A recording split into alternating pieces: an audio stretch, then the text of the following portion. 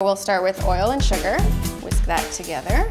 We're also going to add 3 eggs. If you want to just start cracking the eggs, I'll start mixing the sugar and oil.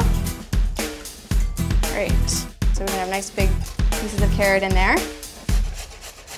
And after the flour, we've got baking powder and baking soda. Cool. And we have the salt. And then the cinnamon, which gives it the delicious flavor. Stir that in. That looks good already. I know. Now just stir to combine. All right, so I'll scoop a couple for you, and then you can continue from there. So just a nice big scoop. There we go. So they're all cooled, ready to ice the cupcakes. So the first thing we're gonna do is mix the butter and cream cheese. If you want, just add them both to the bowl. Perfect. There you go. Cream cheese. So you want to make sure the butter and cream cheese are nice and soft, so it's easy to mix together. Just smush that together. And then the other ingredient is icing sugar.